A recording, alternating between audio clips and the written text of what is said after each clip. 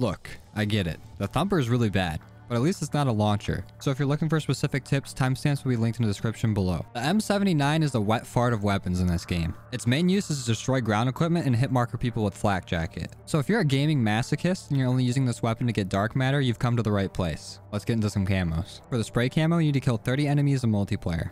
30 kills is laughable for a challenge even with this gun. Equip the Danger Close wildcard to give you more starting ammo, and throw on Scavenger as well to keep resupplying ammo for this pea shooter. The best way to get kills with this thing is to directly impact people, but if you can't do that consistently, 2 shots should take down non-flak jacket opponents. Meleeing opponents also works if you're fine with potentially clubbing children to death. In-game, obviously, for the FBI guy watching this. Also, you're going to want to play Nuketown 24/7 to get this done. It's a super small map where you're never more than a few feet away from a potential kill. If Nuketown isn't available, go ahead and hop in some Domination and try to play smaller maps to make it easier. As for core versus hardcore, that's all down to preference. I prefer core, but if hardcore works for you, then roll with it. Difficulty, cake. For the stripes camo, you need to get 50 Longshot medals in multiplayer. This one is a problem.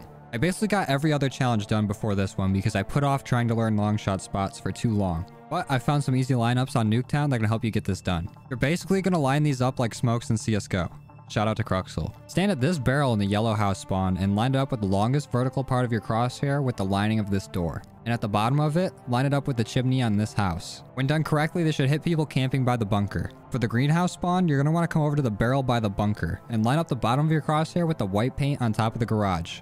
This will give you some easy long shots on door campers. You can also move it to the left and right a little bit to hit different parts of the garage. Also, for both of these, make sure your back is against the fence to increase your odds of getting a long shot kill. I'm sure there's better long shot spots on Nuketown, but I got all my long shots done in less than a day by using these two. So if you have any other long shot spots, leave them in the comments below. If there's no Nuketown 24/7 playlist, I'm sorry dude, but Dirty Bomb might be your best bet.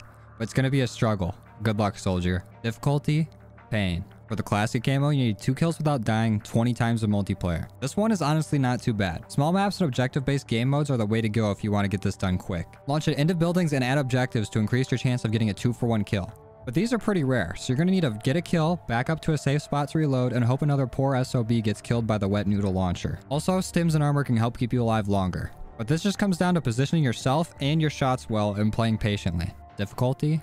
Dr. Phil. For the geometric camo, you need to destroy 50 equipment, score streaks, or vehicles in multiplayer. First things first, you're going to need to stop what you're doing and put on the engineer perk. Everything this perk outlines in red will count towards this challenge. You're mainly going to be taking out anything on the ground. I've tried taking out helicopters and such with it, but I ended up just becoming a dollar store artillery strike. Which, in all fairness, isn't too bad, but it doesn't help with this challenge. Game modes like Combined Arms and Dirty Bomb can help you, but aren't as efficient as good old Nuketown. Just be on the lookout for anything that pops up with Engineer and you should have this done in no time. Difficulty?